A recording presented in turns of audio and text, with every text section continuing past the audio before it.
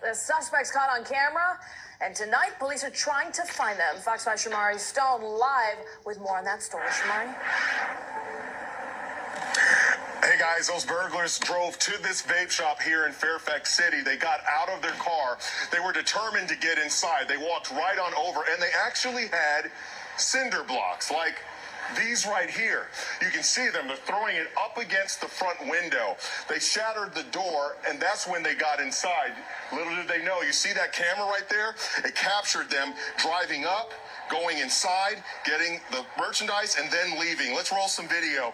Take a look. 4 people dressed in all black standing outside the Smoke Source Tobacco and Vape store, happening last Monday early in the morning along Main Street.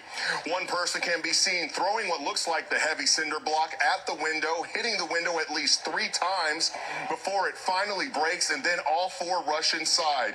The crooks stole tobacco products. No word on how many, but one thing is clear. Police are investigating, and the suspects reportedly left in the silver Hyundai sedan with no rear license plate. Back out here live, you can see that surveillance camera right there.